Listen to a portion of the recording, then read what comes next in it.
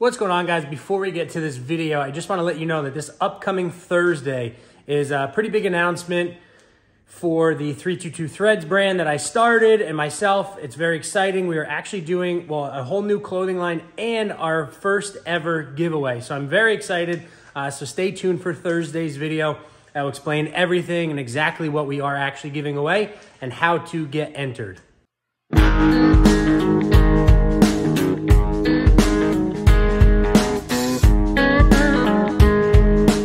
What's going on, guys, and welcome back. This is going to be a quick video because I have gone over this before last year, and that is a limiter strap. So pretty much last year with my XCR, we got it to work very, very well. I just was missing a little bit in the corners, and I was still getting too much weight transfer out of it, and I was getting some inside ski lift. So I shortened my limiter strap last year. That was like the final thing I did suspension-wise, and it worked really well. So fast forward to this year with my VR1 Boost, we are kind of in the same situation. We have suspension working for the most part exactly how I'd like it. I just want it just a little bit better.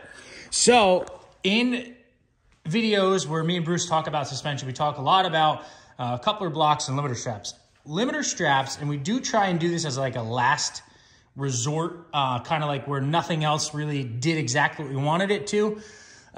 So again, suspension's all relative. What I like is not what other people like. So this is just, I like my sled to be very, very planted. So pretty much what I'm feeling right now is coming through corners. And yes, I have a lot of side bite with CNAs and big carbides. So that is to an extent causing inside ski lift. But what we really think is causing inside ski lift, and I know this because we changed it last year and it worked, is shortening your limiter strap. So pretty much your rear skid is bolted into your suspension. That's a fixed location, and then your suspension, your rear skid works underneath that, kind of floats around.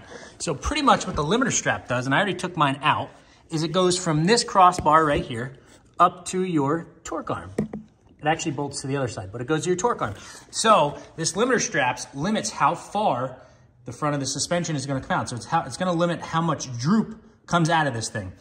So what we're feeling is when it's coming out of a corner, it's letting this droop too far, and it's going to pick that inside ski up. So if you shorten this, it's not going to allow that front of the suspension to come down any further, and it's going to keep that other ski planted with keeping the same amount of side bite and everything. Yes, pulling this is going to give you more ski pressure, but it's going to limit that inside ski lift, or inside ski from coming up, because it's giving it no more droop. It's keeping it planted, and it's gonna keep your sled fixed on the two skis, and from here on the track back. With a long limiter strap, you're gonna start really rotating around this corner of this. So pretty much what we do is we pull it out. Last year I only went a half a hole, and now a half. So we're basing holes off, and I have a little tape measure here. We'll go off the 2-inch. Jeez Louise. So the holes looks like they're about 1 inch apart. So last year I only went a half an inch, which really only turns into a 1/4 of an inch of shortening it. So this year I'm gonna go a full hole. So what we do is, this is how it sits in the sled. It sits upright like that. And the only thing you need is a T40 and a 13 mil to get this out. So what we are gonna do this year is we're gonna drill a new hole 1 inch up. So it's a full hole. So really it's gonna shorten about a half an inch.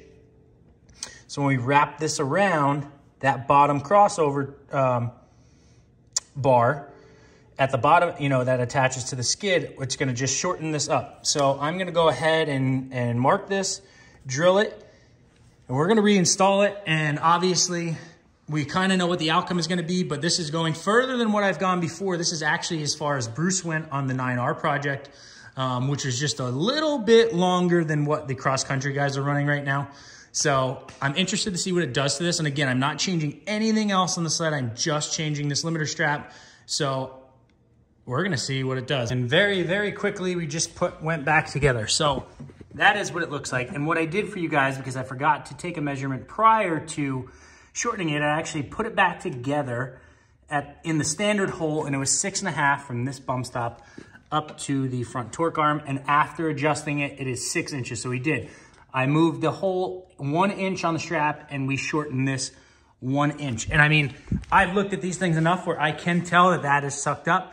The other thing that you have to do is you have to reset your preload on the front track shock. So you gotta, once you get it set, run it all the way out until there's no preload on it, and then put, you know, whatever your preload is. We only run an 1/8 to a 1/4. Most of the time it's just an 1/8.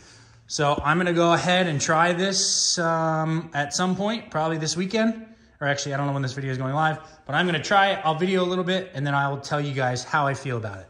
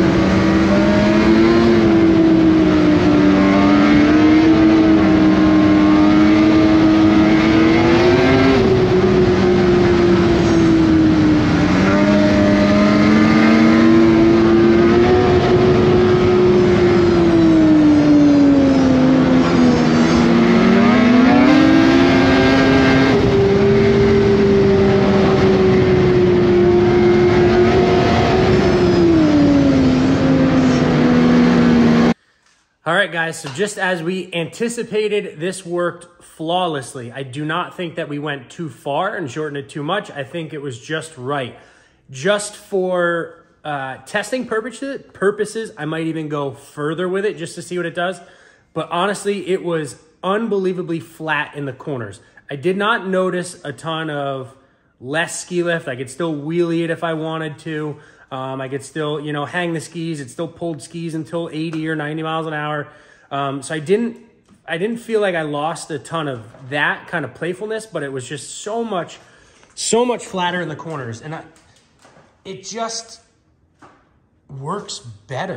It's so hard to explain, but it just works better. It stays flatter. And again, that's not changing anything else on the sled. That's just pulling that limiter strap. So we had a feeling that we were going to end up with this outcome because we have done this before, but this is a different sled than we've tried it on. This is the first time that we've tried it on that. Rider approved. She's looking for something to eat, most likely. But guys, it's worth it. It's pretty easy to do it. It's not very hard. Give it a try and see if you like it. See if you feel the difference that I feel. And I feel like the guys that have the 80-pound front springs up front that don't have the hundreds like I do, you pulling the strap is going to help you guys even more than what it helped me, because my front end is already up a little bit, so it doesn't make it nearly as bad. So try it. It's free. It's not, you don't have to purchase anything. You just pull that strap out, drill a hole, put it back together, and go try it. So, but that's going to do it, guys. I mean, there's nothing else. I always throw a video clip in there, and I know you guys can't feel it or see it, and I've mentioned this before, but I just like to break the video up so it's not just me talking the whole time. But that is going to do it, guys. Like I said in the beginning of the video, we have really cool stuff coming this Thursday, so make sure to check back for that. But that's going to do it for this video, guys. Make sure to like, make sure to subscribe, and I'll see you guys in the next one.